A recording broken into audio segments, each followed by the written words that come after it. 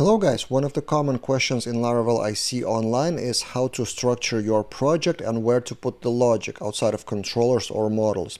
And today I want to show you an interesting example which I saw on Twitter first by Brent, well-known person in Laravel and in PHP community. He blogged a lot for years about Laravel and PHP versions. Now he's shooting videos for JetBrains, so I do recommend you to follow him on Twitter and on YouTube. I will link everything in the description below. And his latest video is about creating a game with PHP and Laravel Livewire. And I haven't played the game myself, but I've looked at the source code and noticed an interesting pattern. So the whole game source is on GitHub, and I will link that in the description below as well.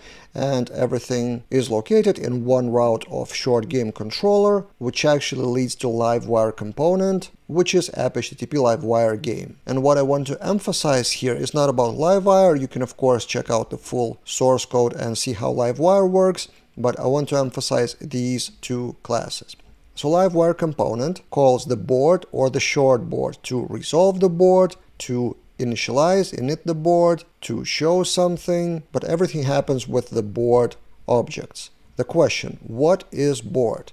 Is it a model? Is it a repository? Is it a service class? Is it some kind of factory or what? It's an app game board, app game namespace. It doesn't say what that class actually is. And if we take a look, here's the app game board, and if we scroll to the definition, it's just a class. So my point here is that you can structure your project however you want, including not using any of Laravel conventional structures like actions or jobs or services or repositories or whatever. Your class may be just a PHP class, which you would call from controller or Livewire component or wherever.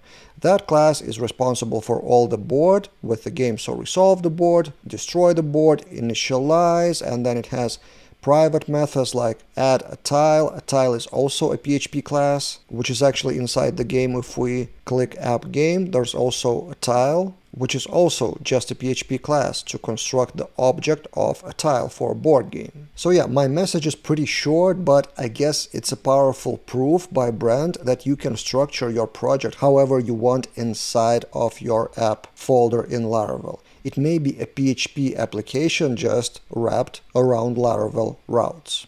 What do you think about this pattern, about this example? Would you have done it differently? Would you structure it in a different way? Let's discuss in the comments. And I'm thinking to add this video maybe to my course about how to structure Laravel projects.